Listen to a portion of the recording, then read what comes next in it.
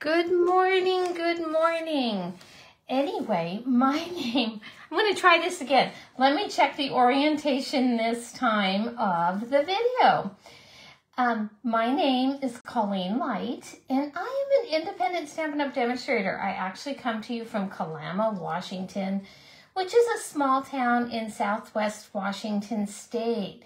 So I have not been live in, weeks and weeks and weeks. I had to have a few things medically done, and anywho, that's another long story. Not all that exciting, but I'm so happy to be back with you.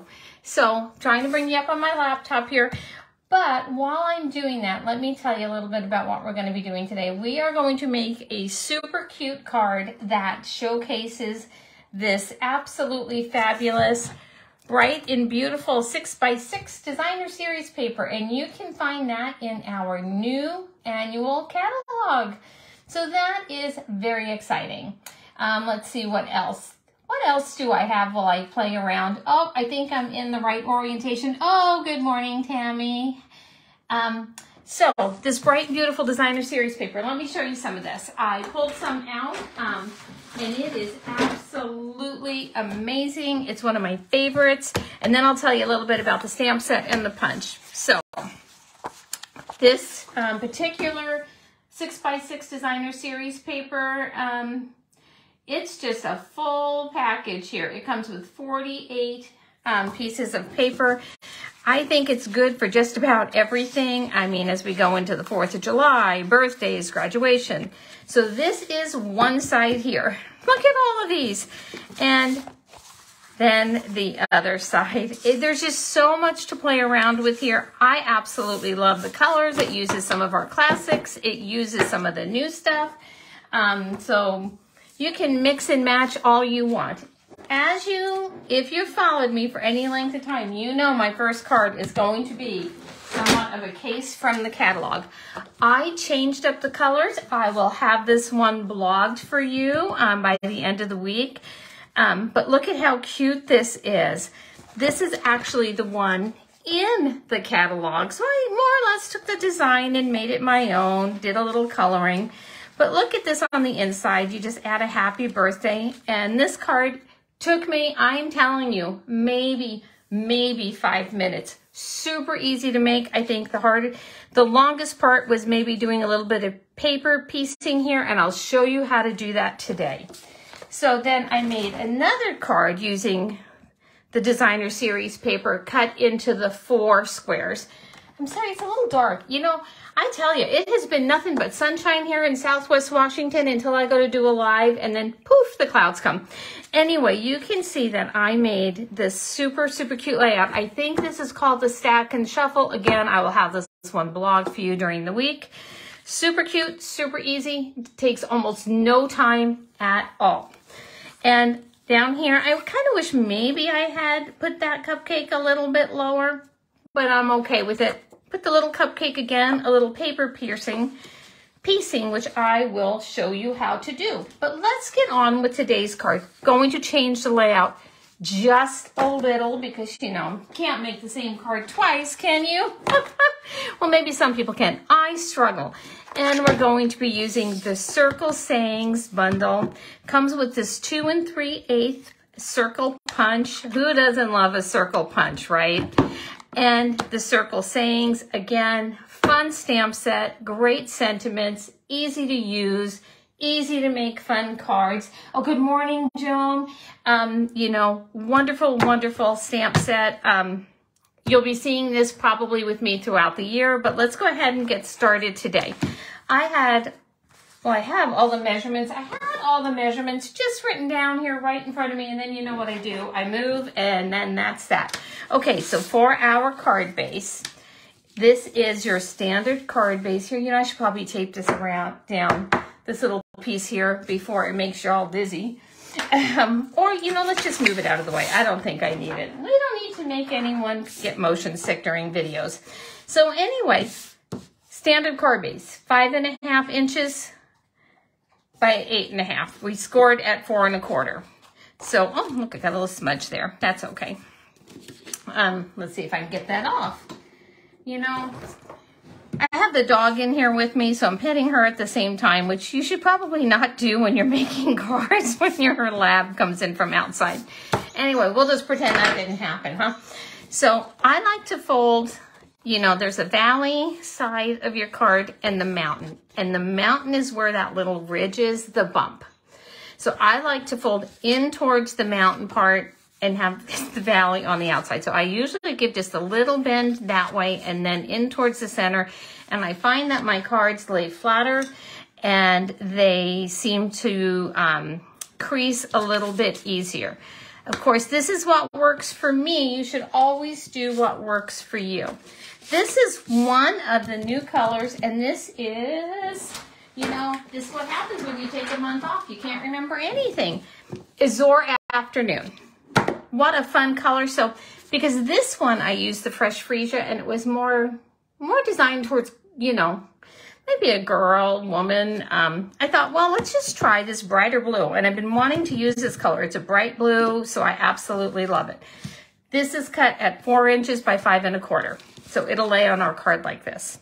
Now, here is this fun designer series paper. Whereas I used 4 on this one, we're using 3 on this one because, you know, you got to swap it up a little bit.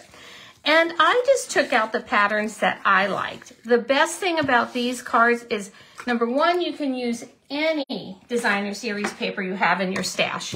These are quick and easy cards. You can make them in multiples, and any designer series paper you have in your stash will work for you. So let's put this part together.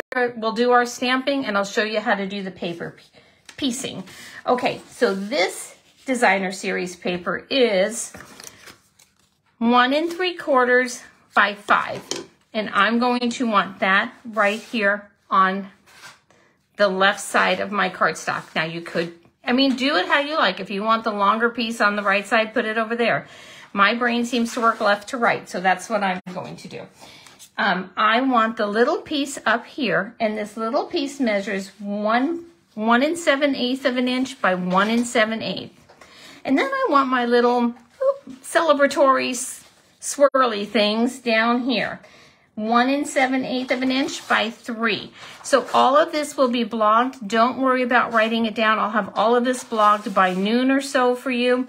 Kind of give it a quick eyeball, see how you want to lay it out. Grab your glue, cross your fingers, and hopefully you'll get it in the right place. That's what I did yesterday. It was just like, oh, please let it get in the right place. I don't want to have to redo it. Anywho, so for those of you who don't follow Stampin' Up! On the regular, and if you happen to be catching the replay and you are wanting to place an order, let me just tell you, Stampin' Up! Has a great joining special now. Of course, I'd love to have you as a part of my team, but even if you want to join somebody else's team, that's fine. Just take advantage of that joining special. Right now, they're offering $155 worth of merchandise for $99, so you get a lot free. And you know, we all like to save our money, right? So if you're interested, it's easy to join. No selling is required. Just get your discount. Enjoy your products. If you want to sell, let me know, and I will help you in any way that I can. Okay. But even if you don't want to sell, I'll still help you in any way that I can. My goodness, that was a convoluted way to say all that, wasn't it? Okay, so let's put this one on here. The other thing, while we're busy just gluing, my first class is here in Woodland, Washington on June 21st at 10 a.m. So if you'd like the details on that, let me know. Happy to do it. You know, I kind of think I want it to go this way. All right, so look at your designer series paper before you lay it down. Kind of see the direction you want it to go. And make sure, really the important thing is just to make sure your borders are even. We're going to put a sentiment here in the middle. So if everything's not lining up absolutely perfect here, don't worry about it. We're going to be covering that up. Try and get your borders as even as possible though. There we go. Easy peasy. Now for the fun part, the stamping part. That is always my favorite part. This is how I keep my scraps. I'm going to grab a piece of white, and I just like literally in any freezer bag you have, and I put them in a file, just in a bin, and that's how I file them. Nothing fancy here, folks. Let's go ahead and grab our Memento ink. And, no, let's not. Let's do the Azure Afternoon first. And I want to grab this Celebrate. Normally, I like to kind of do things in advance, but I want to really show you with these. So when you pick up stamps like this, sometimes they can stick to the base. So I want you to take your finger and kind of loosen it as you go along. Stamps will rarely tear. They will rarely break apart, but especially if they're new or you haven't used them in a while. So kind of loosen them up and take your fingers and go around. It will keep them more in shape, and you don't run a high risk then of tearing them. Also, when you have a circle or anything that maintains a shape, flop it down. Don't put it on your block. Just kind of toss it down there. Let it retain its shape. Here, I'm going to just flip it around though so it's at the top. And then put your block on top of it. Nobody likes a wonky sentiment. You know, well, I don't think other people generally notice, but when you're crafting and you're spending your time, you don't necessarily want, oh, hi, Tan. You don't necessarily want a wonky sentiment. You certainly don't want to tear your stamps. So just keep that in mind. Okay, so I am going to, I haven't used my Azure, Azure Afternoon yet. So I'm super excited to give this a whirl. Let me just give it a little stamp off. Yep, see, I'm glad I did that because somehow or another I got a double, I don't know what happened there. It looks like raindrops. Let's see. Okay, that's much better. Must have been user error. Anyway, let's go ahead, put our Celebrate right there. Hold it for a second. Ta-da! I'm going to move that out of my way. Now, let's get our cupcake here. Now, I'm going to tell you, and I'm going to show you actually, in the catalog, you can see they did not do anything here fancy with this cupcake. You don't have to do anything fancy with it. It's not a rule, but it just looked too blasé for me. So I felt the need to fancy it up. So I not only want to stamp my cupcake there, I'm going to grab just a scrap of this gorgeous designer series paper I was using. Let me see here if this will work. I have some left over, and it will. Okay, so grab a scrap. You don't need to use a whole sheet for this, and I'm going to show you why. So I am going to start just with my Tuxedo Memento Black, and I'm going to, let me see here. I think I'm up too high. There we go. I'm going to pop this right in the middle there. Celebrate. And then I'm going to take this, I don't know why I'd want to keep, I'm out of practice, and I am going to, because I want most of that blue in there, I think. I'm going to stamp this. I'm going to set that off to the side real quick. So paper piecing is fun. It is one of my favorite ways to dress things up. So this is not really fussy cutting. It's just more following the lines. That's really all it is. We're just going to follow the lines.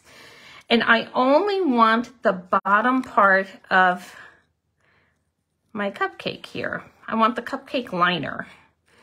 So you can be as fancy. I'm just going to go around that because I want to cut everything else out before I do the top part. And I am getting, whereas when we fussy cut, we tend to leave a little white space around. I'm not doing that. I am trying to get as close to that black line and doing a little wiggle, just barely a little bit around there, just to make it look a little bit more natural. But I want to get as close to that black line as I can. Okay, so, we're never going to get all of these little cupcake things 100%. So we are going, I'm just going to take my scissors. I'm saying we because I actually have the dog in here and I don't know why I'm talking in the plural. But anyway, she's in here. So when I'm saying we, anywho, so you want to get as close to that black line as possible, but we're going to be laying this on our stamped image. So it's not all that important. There we go. Okay, let's do a little bit of coloring now. Coloring is so much fun. So I'm gonna grab back this scrap of paper that I have used a bunch, and I'm gonna grab that. And I really liked, so this is one of our new colors, this light pecan pie. And I'm going to use this because I am a chocolate ice cream and chocolate cake fan. So I'm just gonna take this and just lightly color in the cake portion. You can see nothing too fancy. I just think that this added just a little bit extra to the front of the card, and I thought it added a little bit more wow, you know, for a simple card, because it is a very, very simple card. And then I'm using the lemon lolly, light lemon lolly. I didn't really have anything that I thought would work well, and I just really love this lemon lolly color. But I love anything yellow, so any new yellow Stampin' Up! Comes out with, I will use as much as I can. Okay, so easy peasy there, right? Okay, now for the paper piecing part. Here's our cut image. We're just going to adhere this right there, and it's going to look like a, hang on a second, it's going to look like a cupcake liner. And it just adds that little bit of extra that we all like to add to our cards. Okay, so I'll hold this up for you here in a second. But see, can you see just how cute that looks? Just like a little birthday cupcake liner. Now we're going to take our punch here, line it up as best as I can. That looks pretty good. At least it looks good enough for me. Let me see here. Okay, everyone, keep your fingers crossed. Ta-da! Okay, so my punch, for whatever reason, is just leaving the slightest hint of a ridge right on this aspect. Not enough for me to worry about or to call Stampin' Up! About. Really, that was all the fix I needed there. Let's put our card together. And see, so this is going to sit like this. Isn't that cute? So let's put our card together. We're going to adhere this one to the front.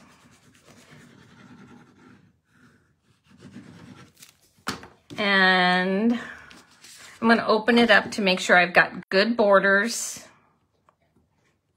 So this is my coming back, very easy card. I'll be back on YouTube live on Monday at 3 and back to my normal schedule, hopefully for a while now. We're going to put our Celebrate right there. Let me grab my dimensionals. Here we go. So I think I'll put either 4 or 5. I don't like a squishy sentiment. So I probably way overused dimensionals, but they're inexpensive and I don't like a squishy sentiment. So tell me, what have you been working on? I have really missed going live and visiting with you every week.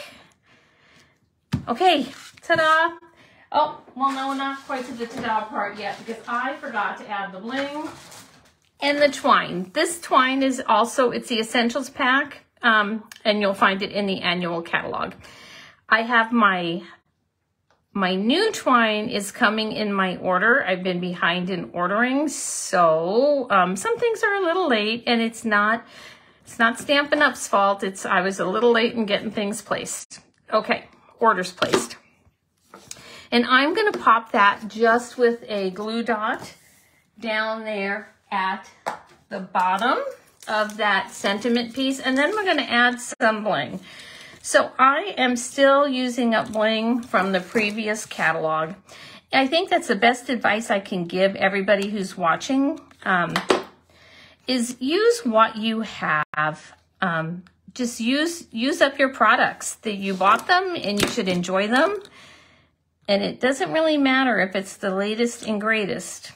Just use what you have. Okay, so I'm going to be finishing up some of these opaque adhesive backed gems, and I'm going to use the white ones here. I have a lot of these. I think I lost them in my craft area somewhere and just never got around to using them. So you'll be seeing some of these retired things. Oh, let's put this one right there. Oh, that's cute. And then let's go one more. You know, I like everything in threes. Let's put this one here. Okay, so this is today's card. I'm not going to finish off the inside, but I will show you how I did it on these other two. So this is, scooch my mess off here to the side. So this is today's card. You can see any designer series paper you have will work. If you want to make a Father's Day card, grab one of your Father's Day kits. That fishing one is absolutely adorable, and I love it. It's classic. Sorry, the name's not coming to my head. If somebody knows it, or I'll add it later, is absolutely great. You could use this pattern, use the same, you could use a die to cut out your centerpiece. This layout is absolutely perfect. And this is the one using the 4, and then this is casing the catalog. Sorry, this inside piece keeps wanting to pop out. Let me know which one is your favorite, what color you like, which layout you like. Anyway, I know which one's my favorite, so I'm excited to hear which one's yours. Anyway, as always, I appreciate you hanging in there with me. So happy to be back, and hopefully I'll see you Monday on YouTube. And if you're not a YouTube person, I'll be back next Thursday at 9. Take care.